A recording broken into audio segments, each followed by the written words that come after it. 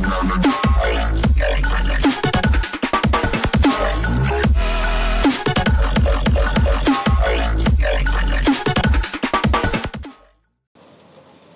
everyone, I am going to explain question number 11 from exercise 5.2. This question belongs from 12th class maths Rbse board.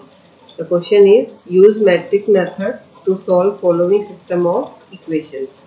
So 3 equations are given to us, and with the help of matrix method we have to solve this.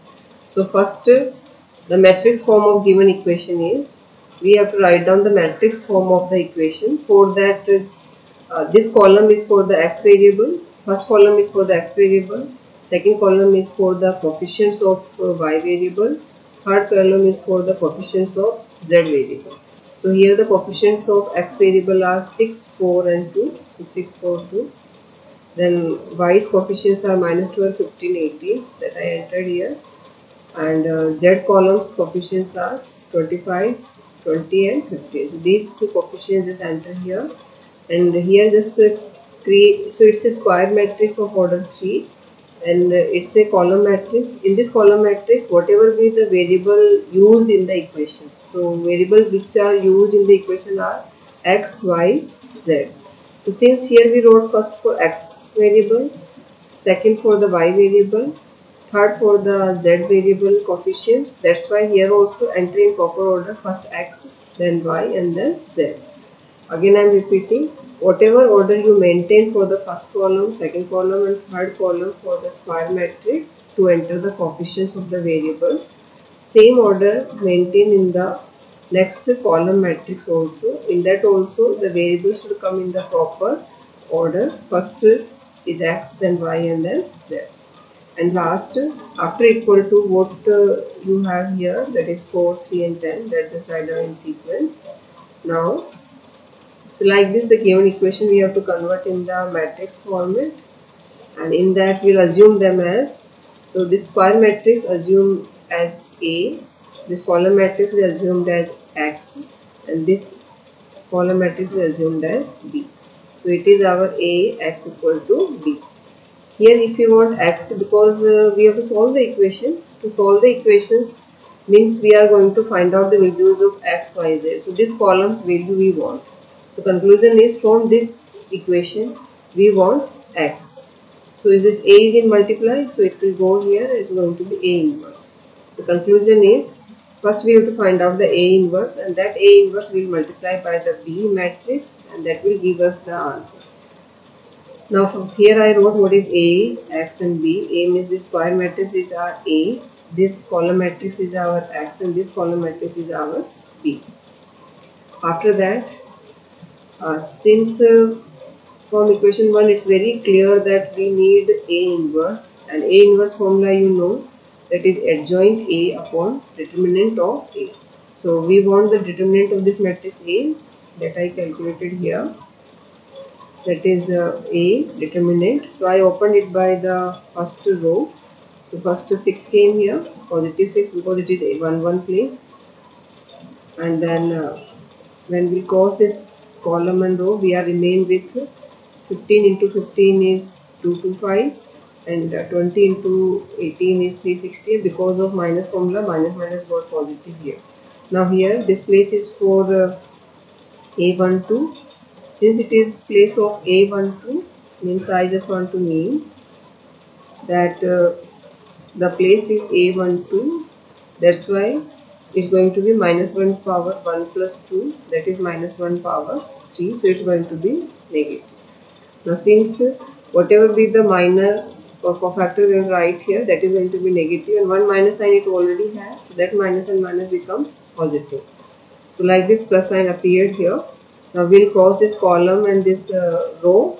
So when we will cross this column and row, we are remain with 4, 2, minus 20 and 15. So cross it. So when we will cross it, 4 multiplied by 15, 60 entered here, then minus sign of formula, and this minus becomes positive, then 20 into 2, 20 into 2 is 40. Then this place is for, this place value is A13. Now since we have here A13, So 1 plus 3 is how much? 4. So minus 1 to the power 4 it will do is going to be positive. So conclusion is the 25 is going to be positive. Now cross it.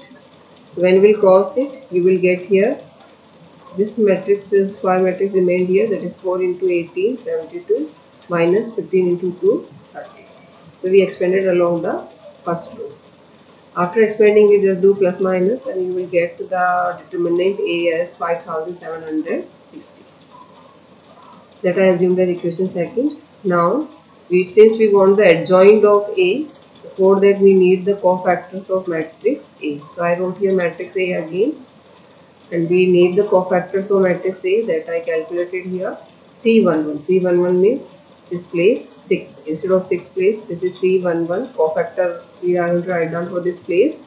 So we'll cross it. We are remained with the square matrix, that is 15 into 15 is 250, 225, and 20 into 18 is 360. And this minus 1 to the power 1 plus 1 becomes 1 plus 1 here. So it's going to be, since it's positive, it is going to be plus 1. So answer is positive. And same way I calculated all the cofactors, because in previous questions we already calculated the cofactor. That's why here I am not explaining all. You just understand how I calculated the cofactors. And if you are not able to understand any calculation, you can write in comment, then I will explain that. So after finding the cofactor, adjoint A I wrote here. For adjoint A, enter all the values here and then just do the transpose of it. When we do the transpose, we get this matrix. So this is adjoint A. So inverse A value is going to be, the formula is adjoint A divided by A. So this is our adjoint A matrix and this is our determinant that I calculated from equation second and third. Now from equation 1, which we already have, x is equal to A inverse B, that I wrote again. From here we want x, so A inverse value, just now we calculated A inverse value, B is for this column, which you can see the previous steps of this question. Now here you have to multiply them. You have to multiply the two columns. So you will get here two matrices you have to multiply. Among the one is square matrix, other one is column matrix. So now just see the multiplication. First row multiplied by the column. So you will get 585 multiplied by 4. You will get here 2340. Then 630 multiplied by 3. You will get this answer. Then minus 135 multiplied by 10. You will get this answer. In the same way, second row multiplied by the column, I entered here. And third row multiplied by column, I entered the value here. So this is a column matrix again. Just do plus minus, simplify it, and after the simplification you will get this answer. You will get this answer. Now here 5760 is outside the matrix. So when it will go inside the matrix, it will divide by all because it is in division. That's why. So when we will divide it, we will get like this, and we'll cancel it. So when you will cancel, you will get the answers 1 upon 2, 1 upon 3 and 1 upon 5. That is our x. Now what is x? X is a column matrix in which the elements are x, y and z. So from here we can compare and we will write x is equal to half, y is equal to 1 upon 3 and z is equal to 1 upon 5. Like this question is completed. So this question is easy but very calculative. Patiently we have to calculate all the values and easily you will get the answer. And in cofactors I not explained it, and but I hope you know it. And further, if you have any doubt in calculations, you will write down in comment. I'll clear out your doubts. Thank you.